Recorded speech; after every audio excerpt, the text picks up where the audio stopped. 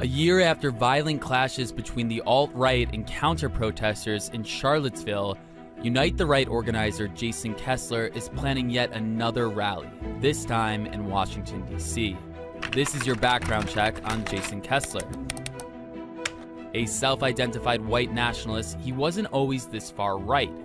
Kessler says he attended one Occupy Wall Street event and even voted for Barack Obama in 2008. But that ideology began to shift during Obama's second term in office. In 2016, he supported Donald Trump's election campaign, and according to the Southern Poverty Law Center, it was around that time that Kessler started to make waves in the alt-right scene, attempting to unseat the only black city councilman in Charlottesville. The 34-year-old would go on to blame police in Virginia for not preventing the violence during the Unite the Right protests.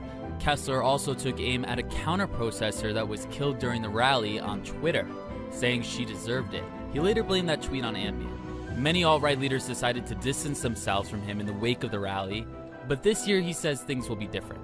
And maybe things are. The rally planned for this Sunday is expected to draw a much smaller crowd. A year later, infighting and a social media crackdown is fracturing the white nationalist and alt-right movement, according to experts familiar with the groups.